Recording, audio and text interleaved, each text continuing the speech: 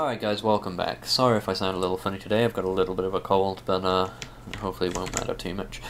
So all I'm going to do today, this is going to be a really quick video, because it wasn't something that was necessarily on my agenda of stuff to do, but it was so massively requested in comments and messages and things, that I'm just going to cover it really quickly at a very basic level, because it's so easy to implement, at least at a very basic level, unless people are asking how to accomplish a wall jump in your platform game, so you can like be along the wall and jump off of the wall. And really the logic we're going to use, at least to get started with this at a very basic level, is just to simply say, I mean, at the moment we check to see if we're on the ground, then we can jump, right? Or it resets our number of jumps in the case we want to do double jumps and multi jumps and things. So all we're going to do is give you a free jump if you're touching the wall. So just in the same way we check to see if you're touching the ground. So really simple logic.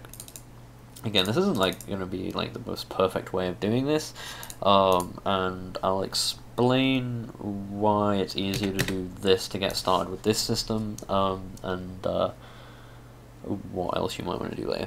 But anyway, so what we're going to do is we're going to our player step event code that we've already got going, and this code here, what we're using to do our regular jumping stuff, let's see if we're on the ground, then reset our jumps and do all of that.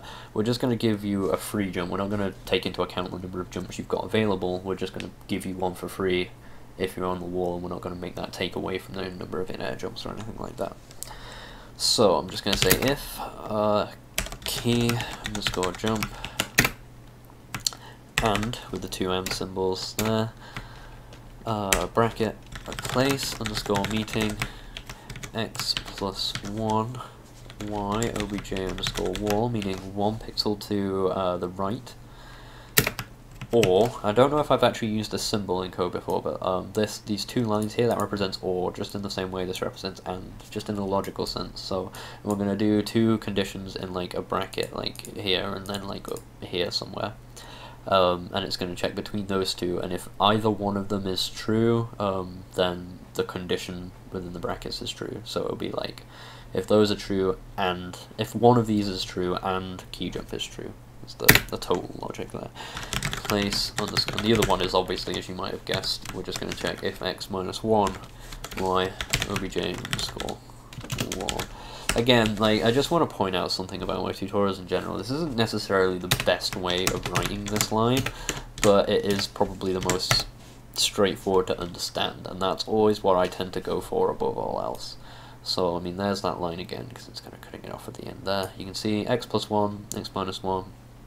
If either one of those is true, then this condition in the brackets is true, and if that condition in the brackets is true and key jump is true, then we carry on with these things. So if we're pressing jump and we're touching a wall, that's what we've got.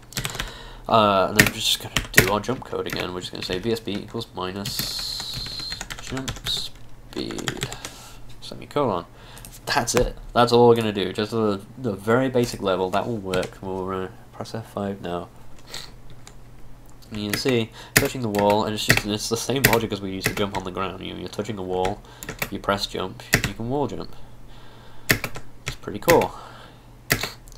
Now, I think a lot of you might be after trying to do something where like you get some momentum push away from the wall automatically as you wall jump or do more complex things.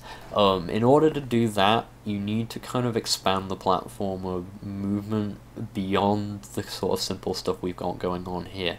What I mean by that is, at the moment, your character has absolute control of his horizontal movement. Like, you press right, you're moving at that amount of speed. You press left, you are moving at that amount of speed, and it's set. It's not, you don't accelerate up to that speed. You just are set to that speed.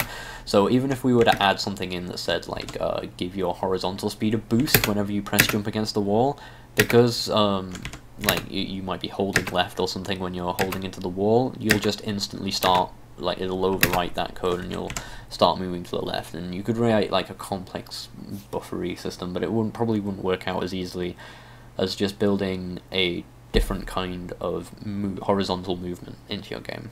We might look at doing that at some point in the future with the platform game, look at doing sort of acceleration and friction and that kind of thing in your movement as opposed to this sort of direct start-stop speed thing we've got going on, but that's the sort of thing you would need if you wanted to do a sort of more complicated wall jump than what we have, because at the moment you have absolute air control, as I said, so there's no way to really like give your player a boost of speed in the horizontal axis, if you know what I mean. Anyway, so that's that, just a really quick video, because it was really simple way to get started doing wall jumps if you want to, very quick explanation of what you need to do if you want to take it further, and I hope that was useful to you guys, and I will catch you guys next time.